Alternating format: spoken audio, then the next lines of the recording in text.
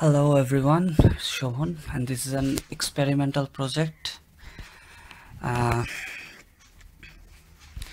What we are doing here is we are controlling an esp8266 Wi-Fi module using an Arduino.The, and what it does is it will send data to this Raspberry Pi, which is running a web server, and that web server will take the data from sent from the DU and it will store it in a text file.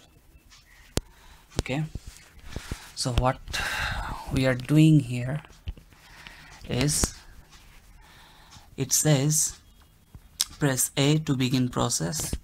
The Arduino.The is hooked up to my PC and this hyper terminal, so if we press A, it will try to detect the Wi-Fi module. It has found it. It will now disable echo and will show you the firmware, and now it says that it is connected to this Raspberry Pi web server, and now it says enter your data and press enter. Okay, so we are entering something, anything, say Dhaka, and it is showing that. Now if we press enter, we'll have to wait for a little, and it says done. That means it has done its job. Now we are heading to our Raspberry Pi web server to check if the file has been updated, and I am using putty, and the name of this file is test.txt. Let's see. Yeah, it says Dhaka. So let's have a slight look at what we are trying to do. It's a pretty simple code.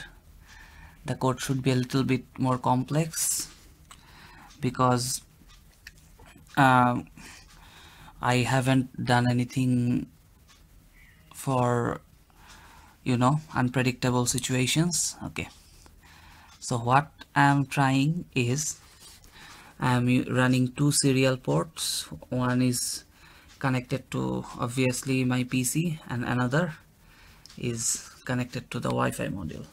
Okay, so first we are entering AT. If it says okay, there is a custom function for that. We say device found. Okay, then we are disabling the echo. We are showing this firmware version, which is just a simple optional case, and we are not running the command to connect to a Wi-Fi network because that's not necessary. My Wi-Fi module is already connected to my home Wi-Fi network. Okay, and then we are opening, I guess, a single channel, and then we are actually connecting to our server at port 80. That's fine, and now we are entering the data, and we are checking if we have pressed enter after entering our data, and after that he's sending the data, and you could see that there are two strings which I haven't shown you. I'll be showing it to you now. Okay, there are those strings. These are nothing but some HTTP stuffs. Okay, fine. That was all. That was what this project was all about. Thank you.